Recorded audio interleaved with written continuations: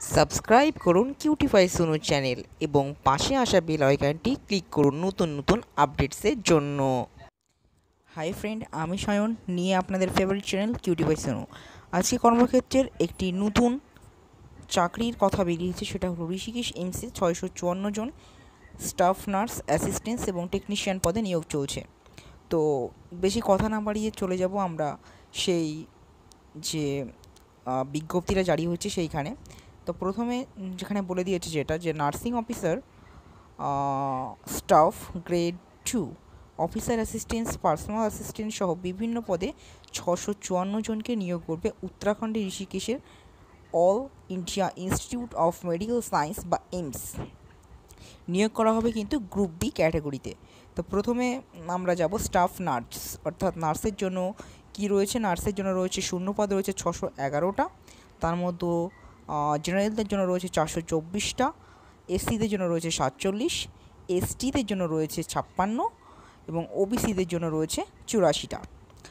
এখানে শিক্ষাগত যোগ্যতা যেটা বলেছে যে নার্সিংয়ে বিএসসি বা বিএসসি অনার্স বা বিএসসি পোস্ট বেসিক বা বিএসসি পোস্ট সার্টিফিকেট লাগবে শিক্ষাগত যোগ্যতার ক্ষেত্রে, অথবা জেনারেল নার্সিং অ্যান্ড মিডিও ওয়ারফারিতে ডিপ্লোমা সঙ্গে 50 শয্যা বিশিষ্ট হাসপাতালে 2 বছরের কাজের অভিজ্ঞতা থাকতে হবে।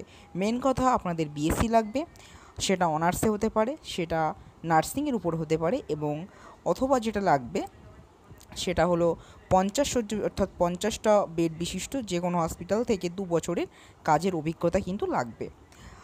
বলছে সব ক্ষেত্রেই ওয়েস্ট বেঙ্গল নার্সিং কাউন্সিল বা Indian nursing council nurse and midwife হিসেবে নাম নথিভুক্ত থাকতে হবে।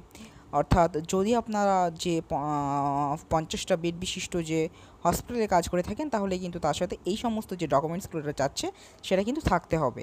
এটা স্টাফ নার্সের জন্য রয়েছে, যেখানে পদ রয়েছে 611টা, সব থেকে বেশি রয়েছে স্টাফ নার্সে।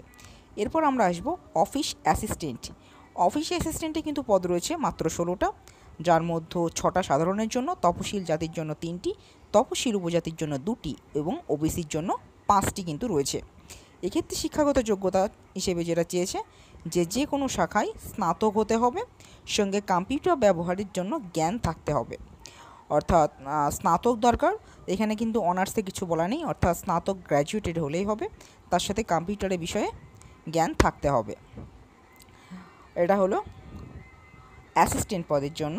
এবং এর সাথে যে সমস্ত পদগুলো রয়েছে, বাকি যে সমস্ত পদ, রেডিওগ্রাফিক টেকনিশিয়ান গ্রেড 1, যেখানে রয়েছে 15টা শূন্যপদ, যার মধ্যে 9টি রয়েছে জেনারেলদের জন্য বা সাধারণের জন্য, তপশিলদের জন্য রয়েছে 2টি, তপশিল উপজাতিদের জন্য রয়েছে কিন্তু 1টি এবং ওবিসিদের জন্য রয়েছে 3টি।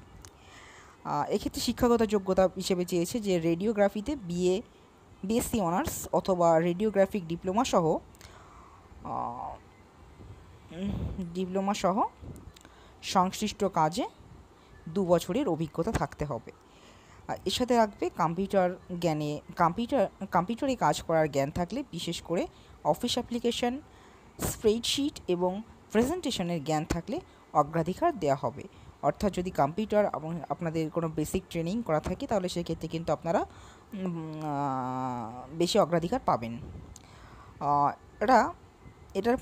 এটার পর যেটা দিয়েছে কি, পার্সোনাল অ্যাসিস্ট্যান্ট পদে রয়েছে 7টি শূন্যপদ, যার মধ্যে 5টা রয়েছে সাধারণের জন্য, 1টা তপশিল জাতির জন্য এবং ওবিসির জন্য 1টা। এক্ষেত্রে শিক্ষাগত যোগ্যতা হিসেবে চেয়েছে যে কোনো শাখা থেকে স্নাতক পাস, অর্থাৎ গ্র্যাজুয়েট চাচ্ছে, সাথে চাচ্ছে শর্ট হ্যান্ডে প্রতি মিনিটে 100টি শব্দ দ্রুততায় 10 মিনিট ধরে নেওয়া, ডিটেকশনে ইংরেজিতে 40 মিনিট বা হিন্দিতে 55 মিনিটের মধ্যে কম্পিউটারে টাইপ করার দক্ষতা থাকতে হবে। সেক্রেটারিয়াল প্র্যাকটিসে ডিপ্লোমা বা সার্টিফিকেট কোর্স পাস থাকলে এবং হিন্দি ইংরেজি ভাষায় অসাধারণ দক্ষতা থাকলে অগ্রাধিকার। অর্থাৎ পার্সোনাল অ্যাসিস্ট্যান্টের ক্ষেত্রে কিন্তু হিন্দি ইংরেজি ভাষায় উপর সব থেকে গুরুত্ব আরোপ করছে।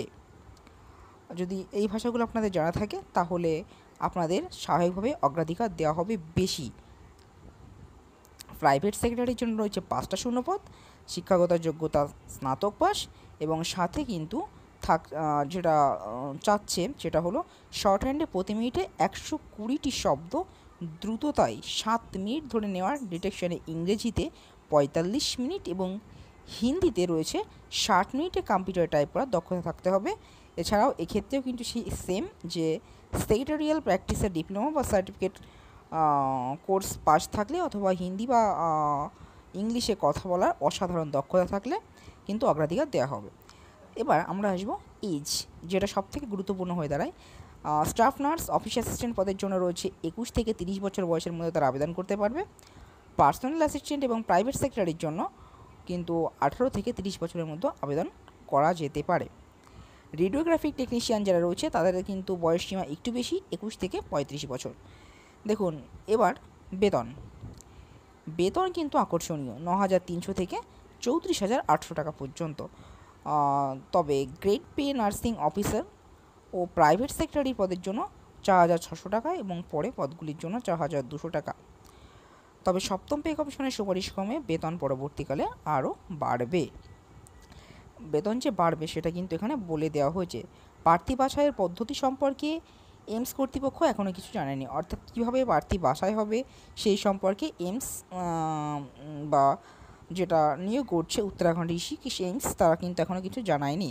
তবে অনলাইনে আবেদন করতে হবে। যে ওয়েবসাইটের মাধ্যমে আবেদন করবেন তার লিঙ্ক আমরা আমাদের ডেসক্রিপশন বক্সে দিয়ে দেব।